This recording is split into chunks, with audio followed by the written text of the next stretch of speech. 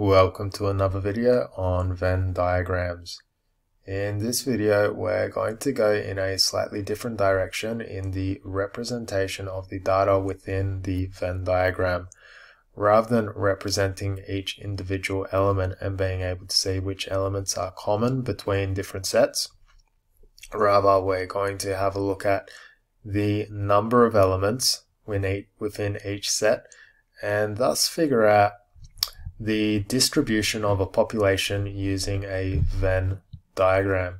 So consider in this example here, I've got what is a Venn diagram, and notice rather than having the elements, it's got numbers within parentheses. So this number within the parenthesis here tells us that there are 8 elements in this region. Similarly, if we look at P and Q, we can say that the intersection of P and Q, so this area just in here, it has a grand total of 5 elements, and everything outside of P and Q, there are only 2 elements. Now, jumping straight into the questions, it's asking us to nominate or state how many elements are in each set. So looking at this one here, it is asking for P, so I'm going to write N of P, which means how many elements are in set P.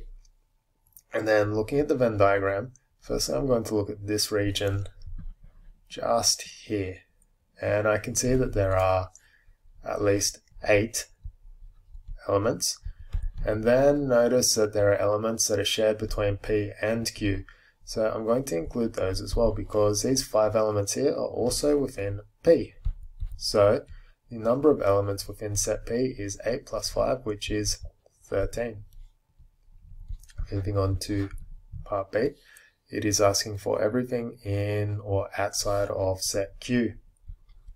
So N of everything outside of set Q is equal to the 5 plus the 9, so that's inside set Q, so we're looking at 8 and 2. So it is 8 plus 2, and that is 10.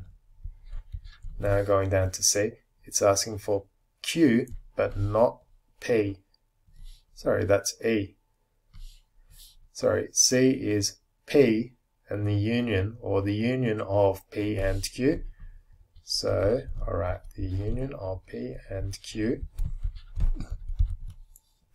So the union of P and Q is the area that's shared between the set P and set Q, and that is simply 5. Sorry, I was thinking intersection. So it is the area shared between P and Q plus the area of P and the area of Q. So it should be 8 plus 5 plus 9. And I've jumped to a strange pen by accident. Fixing that up, it is 8 plus 14, which is 22. So there are 22 members in the union of P and Q. Now going over to D, it's asking for the number of elements in P, but not Q. So I'll simply write it out in English as such.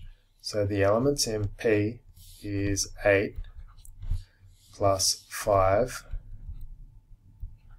But notice it's asking not Q, so it doesn't want to include this area here, so I'll get rid of the 5. So adding this all together, the 2 5s cancel, and we're only left with 8. Going down again, we have E, so it is the opposite. It is Q, but not P.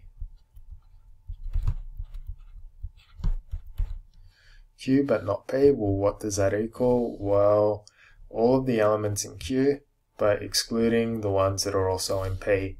So it is 9 plus 5, take away the 5. Cancelling out the 5s, we are simply left with 9 elements. And finally we have F. It says neither P nor Q.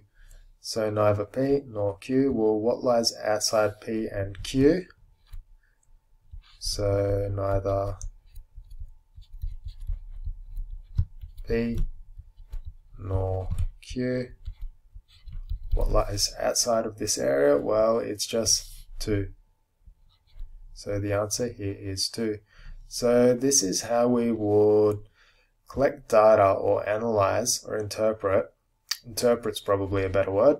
So interpret a Venn diagram and the count of the items within various sets and the overlap of items or the overlap of sets and the count that's common between both sets.